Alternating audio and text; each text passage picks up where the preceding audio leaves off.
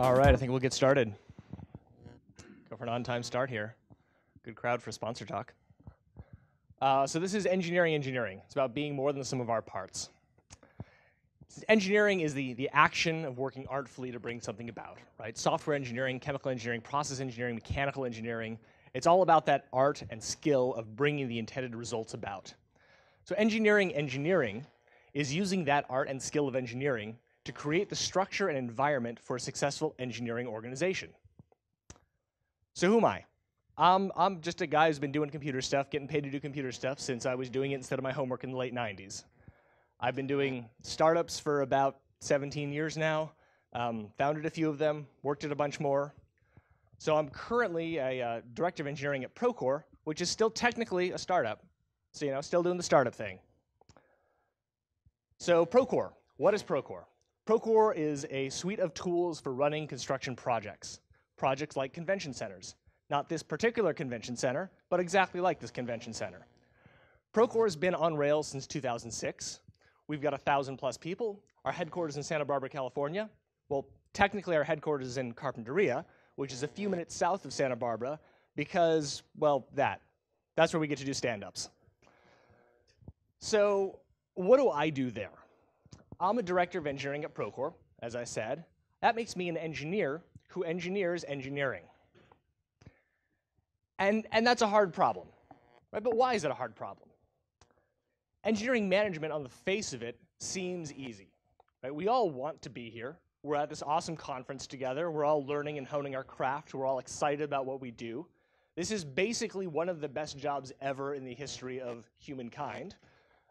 We all deeply believe that self-motivation is important. We believe in the power of decentralization. We believe that control is not the answer. We believe that engineers mostly just want to do good work. So engineering management seems like it ought to be easy. And a couple of companies have tried just removing all structure and letting engineers figure it out, and it's, mixed results. So what's the catch on this? If all the incentives appear to align, if we all just want to show up and do awesome work every day, what's the catch? Well, one of the catches is that engineering is hard, right? It has an extreme amount of inherent complexity. We've got scope creep and shifting requirements. We've got unknown unknowns. We've got libraries that we thought were going to work, and then 7 hours later, we're 18 issues deep in GitHub and submitting a pull request. We've got to get everything right, like everything, down to the punctuation, down to the character. We've got hundreds of thousands of lines of code that has to be correct, not just good enough. And by correct, I don't mean correct, because there is no correct way to write a piece of software. There's lots of incorrect ways. There are very many wrong ways, but there's no right way. There's nothing that is just the way to write a piece of software. So engineering is hard. And people are hard. Right? I could give you a big list. Lots of people have given you lots of big lists about why people are difficult, why we are difficult. But really at heart, it comes down to one key core factor. You have a lot going on right now. Here you are at a conference. You got up this morning. I don't know what you did last night. I don't know where you traveled from. I don't know what happened to you all of the last decades of your life that brought you to here, and I don't know what you're thinking about for tomorrow. I know all of those things for me, and I need to know that you have exactly as much going on as I do, that we all have the same richness of internal monologue. And fundamentally, that makes people very hard. You combine those two things, and it gets harder. Engineering plus people are harder than engineering or people. And thinking that people will just deal with it, that people are the easy part because we're flexible, because we're resilient, is ignoring our own very real reactions to things. So if we want to engineer an organization, we have to accommodate the complexity of both halves of the organization. So what's the right way to do this? Right? Maybe I've convinced you that this is a hard problem. Maybe it's obvious to you that this is a hard problem because you've been doing it for a while. I mean, here we are, 5 minutes in. I've been telling you, hey, this is hard. So what's the solution? Right? What's the right way?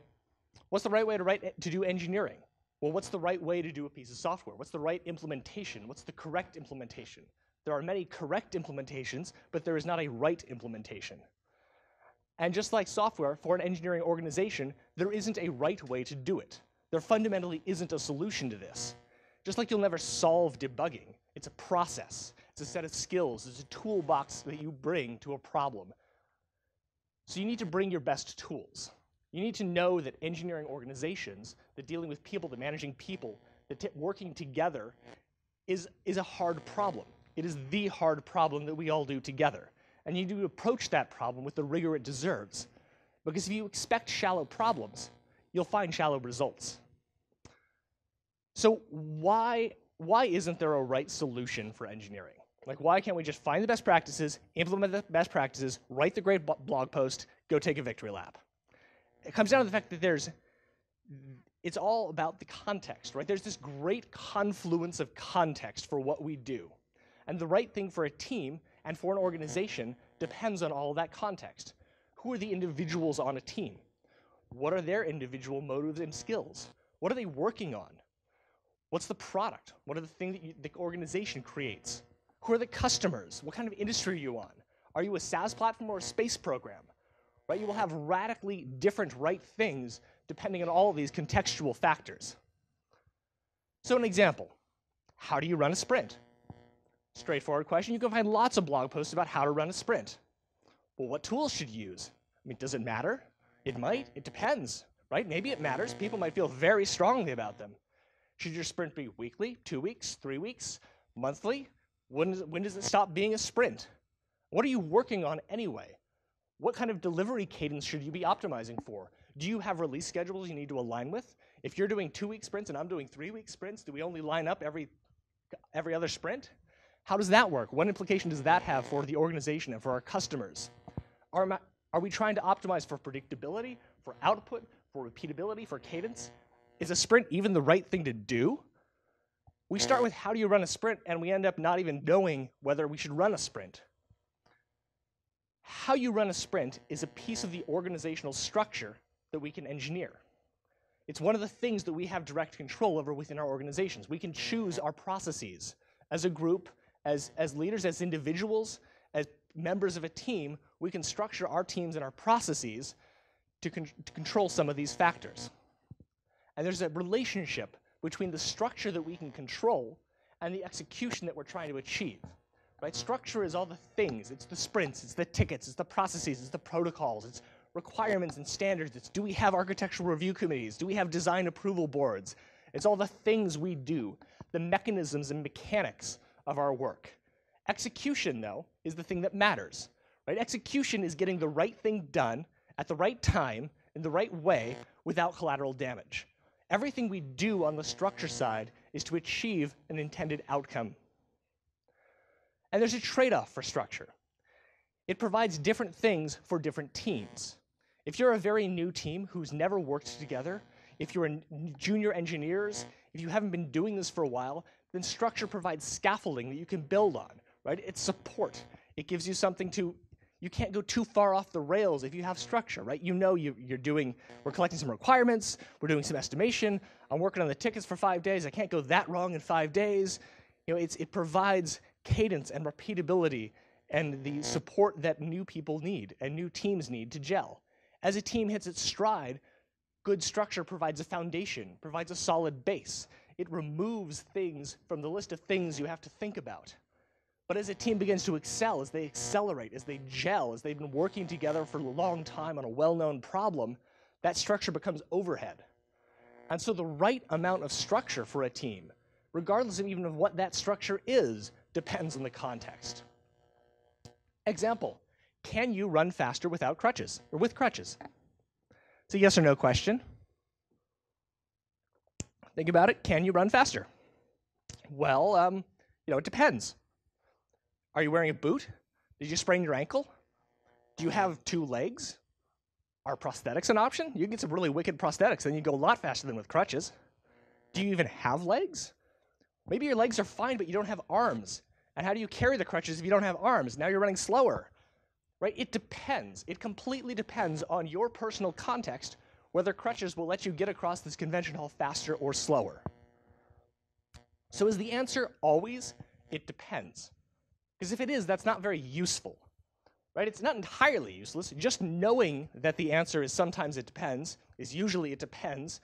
Just knowing that there is that amount of change is useful, but it's not that useful. Like, it's kind of obvious. So let's look at something a little more clear, something that we can all agree on. I hope. What kind of organization do you want to work in? Given that we're all at RailsConf, I can make some assumptions that you would like to work in an organization that embodies trust and integrity, innovation, passion, fairness. I can assume that perhaps you wouldn't prefer to work in an organization that is characterized by authoritarian control and politics and regimented processes and a general sense of apathy and exploitation. Right? These are things we can generally agree on. It doesn't depend that much. We believe that this list of values are critical to the long-term success of an organization. We believe that they optimize for the best outcomes long-term. Why do we feel, if we believe that these are all superior attributes, why do we feel that they are a struggle sometimes? And why do these happen? We all agree this makes us less productive. We're unmotivated. We're annoyed. We're not working our best if we're in an environment with these behaviors in place. So what are the incentives which create these environments, and what are the structures and incentives that allow them to persist in good companies? And further, how can we then engineer, we as engineers, how can we engineer our organizations to be resilient to them? I mean, we're pretty sure that the positive ones have an advantage. So why do organizations adopt practices in the negative list? Why do you wake up one day like, yeah, I'm going to be an authoritarian jerk today at work. It's going to be great. It's not great. So we wouldn't design that environment. Like, we wouldn't intentionally do this to ourselves and to each other. So how do we create our organizations to be resilient to them? And to think about how we be resilient to them, we have to really understand why they arise. What causes them? What pressures? So that we can engineer in some safety. So let's consider, what is a successful engineering organization? Is it an organization where individuals grow and prosper? Is it an organization where beautiful, robust code is written, where real value is created, where individuals are empowered? Or is it an organization where, well, we produce a product that can be sold predictably, with predictable output, predictable timelines, predictable costs, no surprises? Which of these is a successful organization?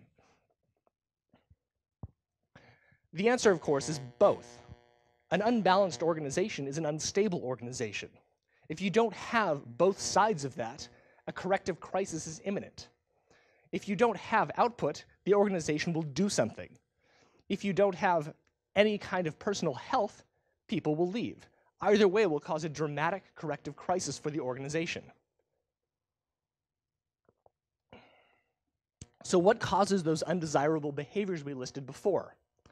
It's the immediate results that they create. It's the immediate first-order outcomes they cause. They're an allergic reaction by organizations to missing the things that the organization requires to function, to missing the output, to missing the predictability.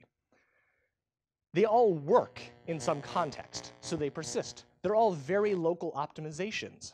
And because there's no clear single right way to run an organization, because anything which produces some benefit is plausibly good in some context, is defensible, they arise, they occur. All of those negative traits produce some near-term benefit, every one of them. Authoritarian control ensures that something will get done. Something is better than nothing sometimes. Politics let you obscure and deflect. They buy time. They create space. Regimented processes, well, if everything is a machine, then the cogs can be replaced. If people are leaving, then you want an organization where new people can get up to speed really quick, and the best way to do that is to have no thinking involved. Apathy, what is the possible good of an apathetic organization? Well, nobody's arguing or stirring things up. Predictability's great. Nobody's going to go off on a 2-week crusade to go change your front-end framework. They just don't care. Exploitation, well, I mean, if we're a company, an apathetic, horrible, soulless company, more for less. What could be better? What's the downside? Maybe we need to cut costs. The key is that all of these have some near-term benefit, and that's why they occur as a reaction. So to understand the benefit in order to understand the cause. So for the negative things in your organizations, you need to find those root causes to understand what perceived or actual benefit they are creating so that you can work against them. So let's go through and take that knowledge, that learning, that this is a hard problem, and that bad things happen to good companies because they cause good near-term effects, and let's debug some organizational pathologies. apply that toolkit. We're going to define the problem that a behavior causes, find the positive outcomes that it's attempting to achieve, understand the pressure that's causing it to arise, and what actions can we take to prevent it. These aren't foolproof. It's a start. It's a framework. It's a toolkit. So let's first think about destructive outsourcing. I'm sure we have some consultants in the audience. This is not consulting. This is wholesale outsourcing in the pejorative sense. This is the iron lung of software. You will breathe. Doesn't matter what else is going on. Doesn't matter if you're conscious. Doesn't matter what's going on in-house. Doesn't matter what's happening outside. Something will get done. No expertise is required. Its software development is idealized by those who believe it to be a sanitary, requirements-driven, unambiguous process. That's why it's appealing. It's also why it never works quite right. So the problems with rampant destructive outsourcing are that results are approximate, right? Requirements are not software. They're never the full picture. The only full specification for software is the software. Accountability is reduced to the requirements. You give the requirements, the output meets the requirements, what's the problem? There's little opportunity for spontaneous discovery and innovation. There's no aha, there's no hey, what if we do this? Costs are externalized. Internal teams who have to receive the work have to do a lot of work to adopt it. So the costs incurred by the outsourcing are borne by the internal teams. These are the problems of it, some of the problems. All of these lists are necessarily incomplete. But it can be a positive. When can outsourcing be a positive? Well, it can be a positive when there's no internal resources. Maybe you don't have any engineers. When there's some specialized knowledge needed, and you don't want to hire for that specialized knowledge. That's a fuzzy line between outsourcing and consultancy, and it really depends whether it's a healthy relationship or not. What if there's no long-term at all? Like, you don't need to optimize for long-term effects when there isn't going to be a long-term. Maybe you're just trying to get something launched. It also isolates from organizational problems.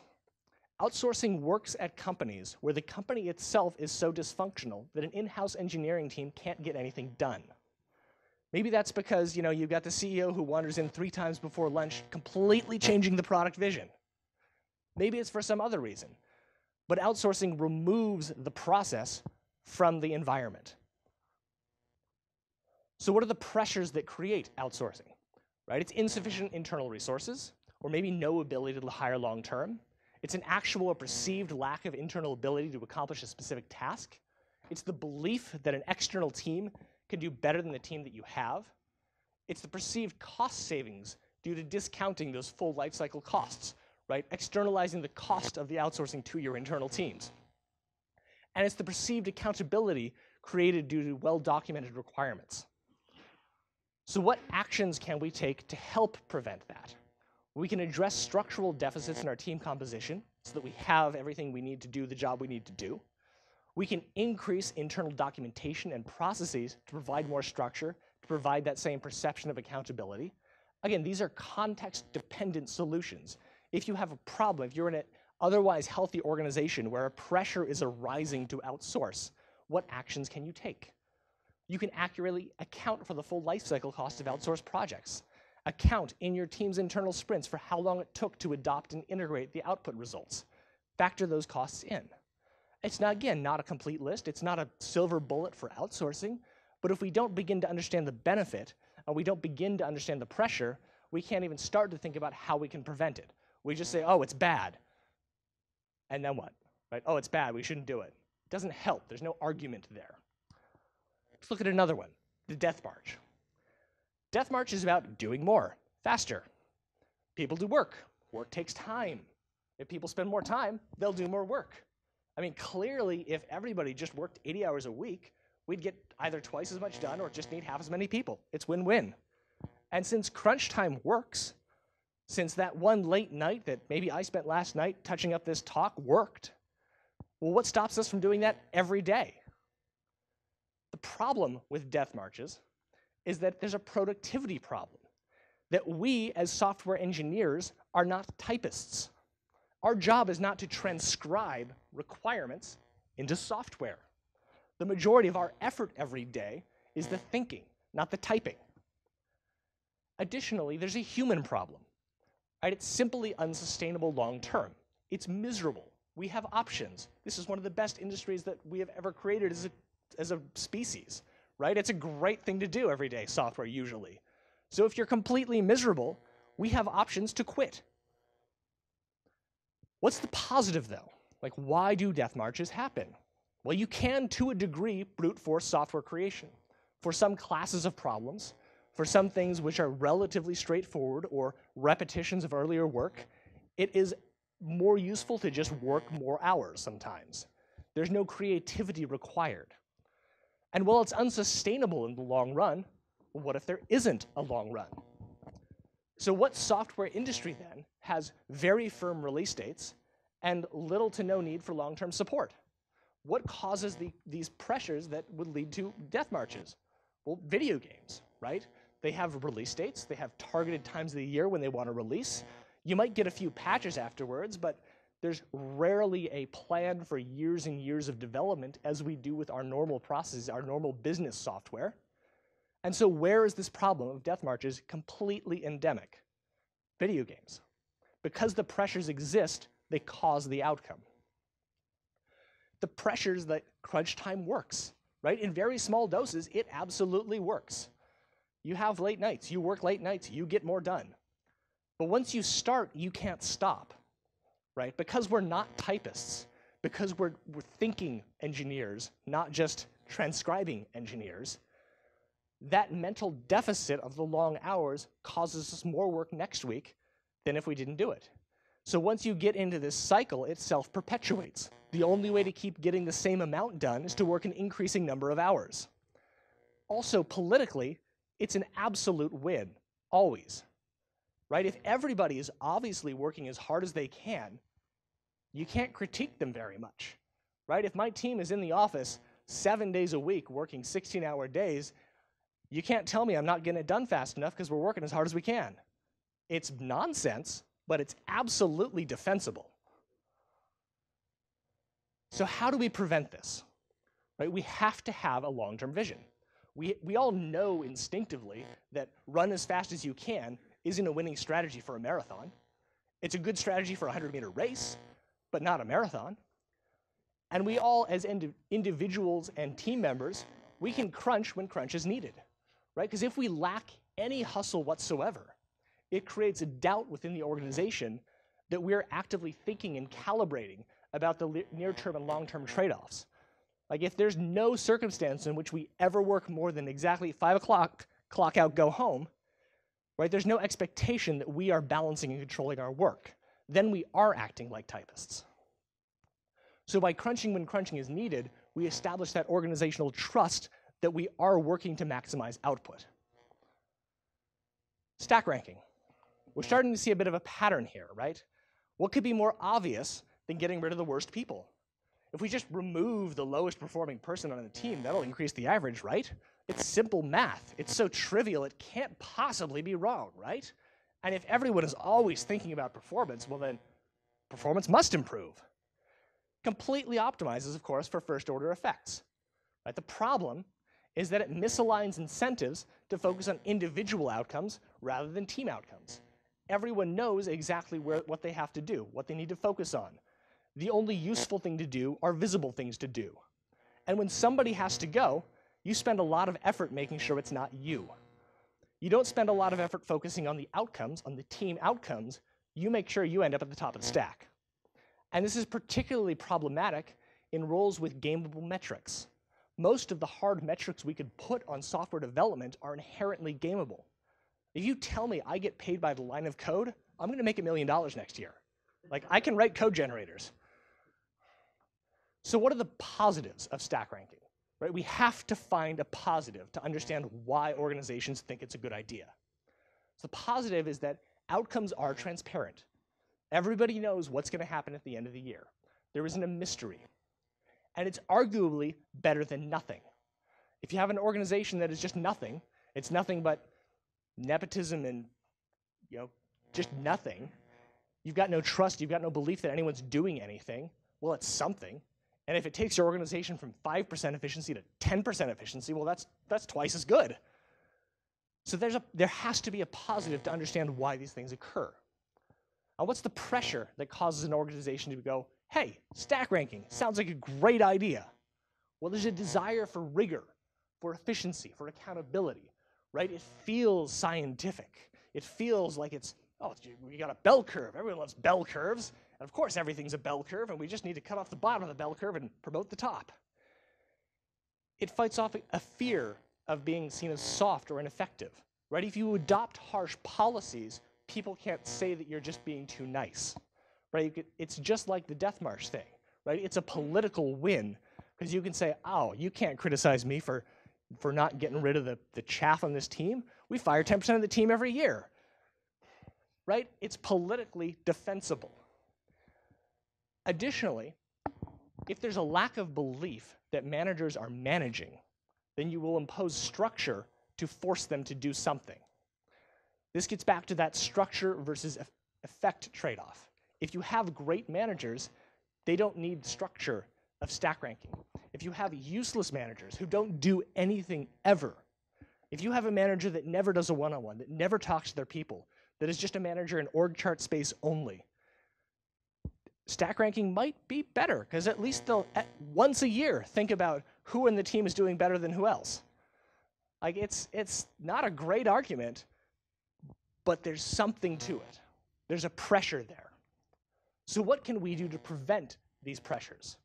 We do some sort of performance management at all levels, right? You have to provide feedback. If you're providing feedback, then you don't have that pressure. You don't have as much of that fear that people are just skating by. You have to align the organization on team or project level outcomes so that individual glory isn't the primary thing people strive for. And you fundamentally need to remember that there is no such thing as an abstract human. We are all real humans, and we all really have as much going on in our heads as everyone else. So waterfall, moving on. We're getting a pattern here, maybe a little cadence. Waterfall is, if we can do all the research, we can know all the requirements. If we know all the requirements, well, then we know exactly what to build. And if we know exactly what to build, well, we'll just build exactly that. And once we've exactly built the thing to the exact requirements, then all we need to do is verify it, right? Very straightforward. And since, obviously, downstream costs are higher than upstream costs, a missing requirement is much more expensive to discover once I've got something in validation than before I've spent thousands of hours writing it. Well, we should just solve as many problems upstream as possible. And indeed, we should try to solve 100% of problems upstream as possible, because it's clearly the most effective thing. The insidious thing about waterfall is that it happens a little bit at a time to agile companies. When your sprints start growing epics, when your epics span quarters, when everything is released behind feature flags, the epics are done, when you start not thinking about what value we're delivering next week, and you start thinking about, well, we got to get to this end of this quarter, we've got to release this. When that becomes the only thinking you're doing, your agile has turned into a waterfall. So the problem, and again, you can see we're developing a framework here. The problem is that waterfall magnifies the cost of mistakes. Any mistake made in the front is much bigger by the time you get to the end, and mistakes are inherently more discoverable further downstream. It focuses on the completeness of every step, not the impact. Requirements becomes a game of you gotta catch them all, rather than, well, what are the important ones? And it's unresponsive to changing context. So what's the positive? What is the good of waterfall? Well, sometimes there is no going back.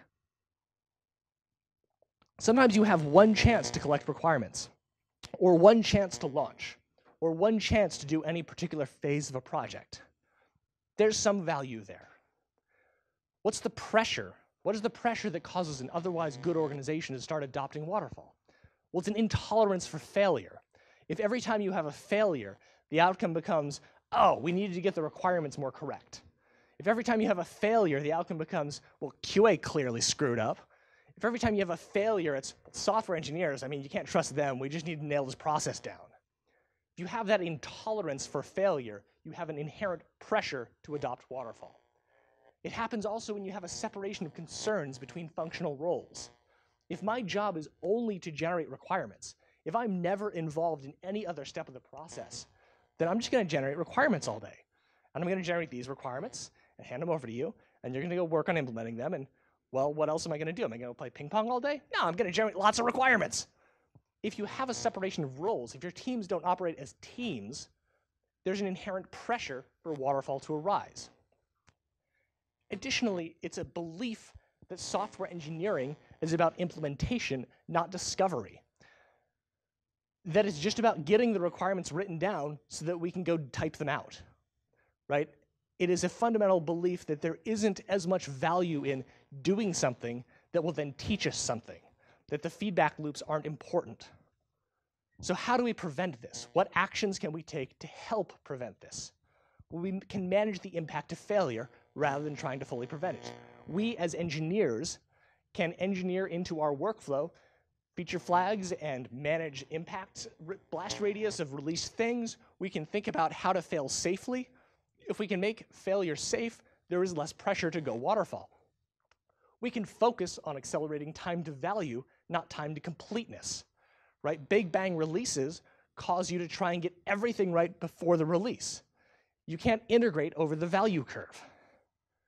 And you can limit work in progress. If you limit work in progress, then I can't just sit over here writing requirements, or I can't just sit over here testing outputs. If I'm out of things in my column, I can't just add more things to my column. I need to help you empty your columns. These are actions we can take to help prevent it. So let's move on to another one here, which is excessive client commitments. Because not all problems are engineering problems. We've got our full little matrix filled out here. It's a toolkit. This is our tool. Find the problem. Well, the problem with excessive client commitments is that we are unable to execute long-term strategies. The problem with client commitments is there's reduced drive and output and ownership by our engineers. There's reduced inherent incentives. The positive that we get from client commitments, well, they directly generate revenue.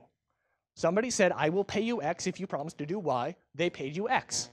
It reduces the uncertainty in future work done, right? If you've got a feature you're working on, you don't necessarily know how much value it's going to create for the organization. If somebody's already agreed to pay you for it, you definitely know. That uncertainty is removed. So what is the pressure? The pressure that generates excessive client commitments is revenue uncertainty, because it locks down that revenue. It's hard revenue targets that you have to hit, and you'll do anything to hit this quarter. And it's a lack of belief in long-term product vision.